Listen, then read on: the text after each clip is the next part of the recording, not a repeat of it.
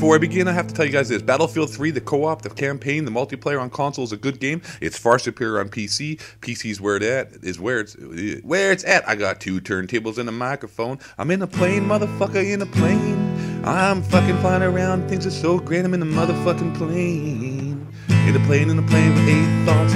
Flying around this game, so fucking fun. Look at me, I'm up in the motherfucking plane. Never thought this would happen. I'm having such a great time flying around in a motherfucking plane. Looking out the left-hand side window. Somebody started a forest fire and didn't listen to 8 thoughts when he said, help prevent forest fires.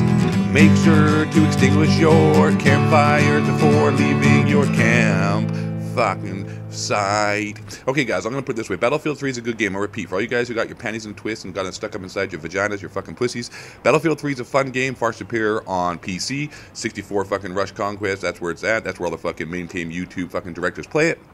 8 thoughts, we'll keep it real though with you guys. It'll never ever dethrone or take over Call of Duty for a couple simple facts. One, Call of Duty, look at the fucking forest fires again, man. Look at that shit. Y'all didn't listen to the sermon that 8 thoughts be preaching at the end of his video. It's talking about preventing forest fires. Fucking Smokey the Bear is very upset with you. I'm talking very fast. So I only got 2 minutes and 32 seconds to fucking get this commentary out. So let's get the fucking point. Kick it, jam, 1, 2, 3, go. You better fucking listen, guys. Here we go.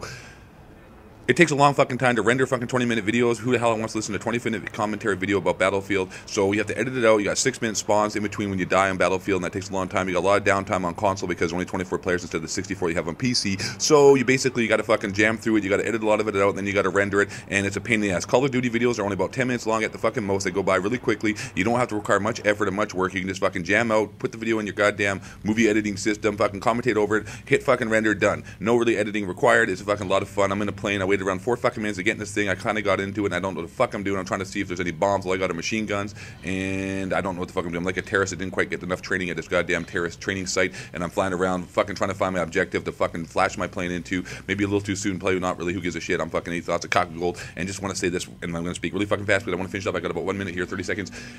Battlefield 3 is a lot of fun. It's a good game. Modern Warfare 3 will never ever be dethroned though by this game because, like a simple fact, for YouTube directors, it's much easier to fucking play this game and to render it. I don't want to sit around for 20 minutes, and if I leave the match early in Battlefield 3, I lose everything I've ever wanted to do because it's fucking retarded. I just landed a plane, I crashed.